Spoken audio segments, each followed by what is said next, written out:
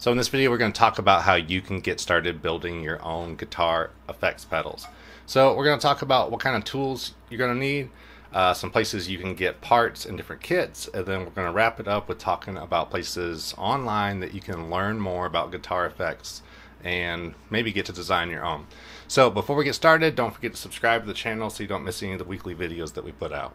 It really doesn't take that many tools and resources to build some awesome effects pedals. So maybe you want to build a clone of some vintage Super Fuzz or something like that, or you just want to kind of get into it as a hobby. I think this video is going to help you. So the first thing we'll check out is what tools you're going to want, or some stuff that I think is really helpful. And I'm going to leave links in the description to all of these tools. So it's pretty much going to make a little shopping list for you if you're trying to get started.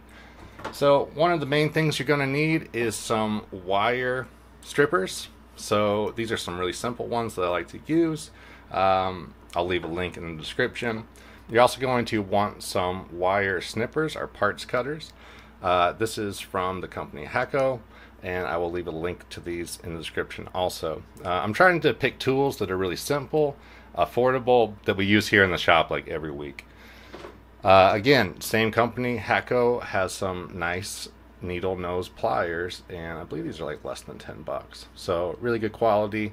And one other thing that's going to be really helpful for you is a little small set of screwdrivers.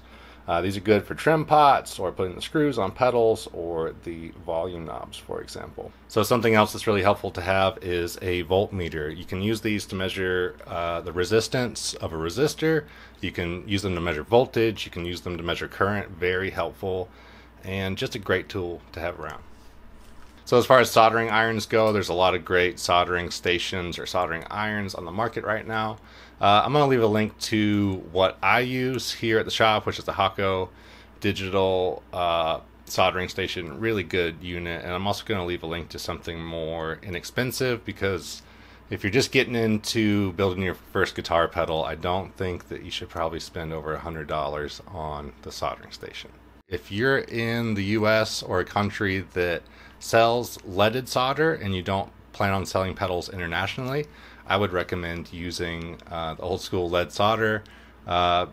It melts at a lower temperature and it's easier to use. Just make sure you have a good exhaust fan running and you're not breathing the fumes. Otherwise, for the rest of everyone in the world or people that are manufacturing pedals for worldwide sale, lead-free solder is what you should use. So links in the description to both those things too. Another really helpful tool is these step drill bits. They have a bunch of different size holes that can drill on it. You kind of just get in the hang of like 2 steps down is your potentiometers, for example, or 3 steps down is your jacks. So again, these are really helpful tools that help make fast work out of drilling. So now we talked about some tools that you're going to need to get started. The next thing I would be thinking about is where to get parts or your first pedal kit. So I highly recommend, if it's your first pedal build or your first electronics project, that you just buy a kit, because what you get in that is someone else compiles all the parts for you. One of the most confusing things about getting into electronics and guitar pedal building is there is thousands of different types of the exact part you're looking for, different voltage ratings, different purposes, things like that. So it's extremely daunting at first to pick out your own part. So if you get a kit, someone takes care of that for you, and I would recommend like General Guitar Gadgets or Build Your Own Clone. Those are really helpful websites. Once you get the hang of putting the kits together, I think you can move on to ordering PCBs from like websites that sell clone PCBs, or you can start doing like tag board builds or Vero board builds, like places like tagboardeffects.com.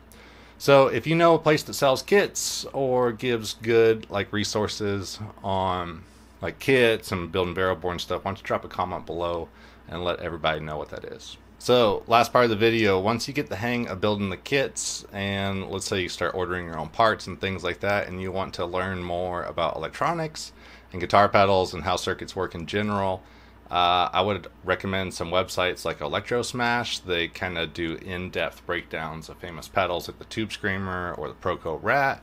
There's also AMZ website. There's everything from RG Keen. So I'm going to leave more links in the descriptions to those places. And also, everybody, if you're watching and you know a good resource that I'm not talking about, drop it in the comments so everybody can check it out.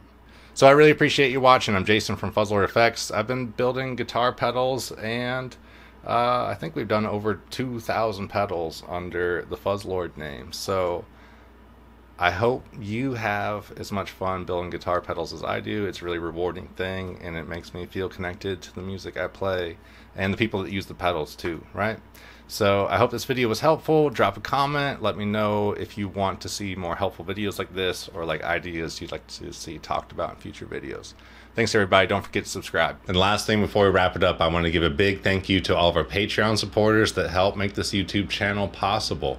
I really appreciate each and every one of you, and we're running everybody's names on the screen right now, and I just want to say thank you. Also wanted to give a big thank you to our producer level supporters, Jeremy, Rustin, David, and Steve. I really appreciate you folks.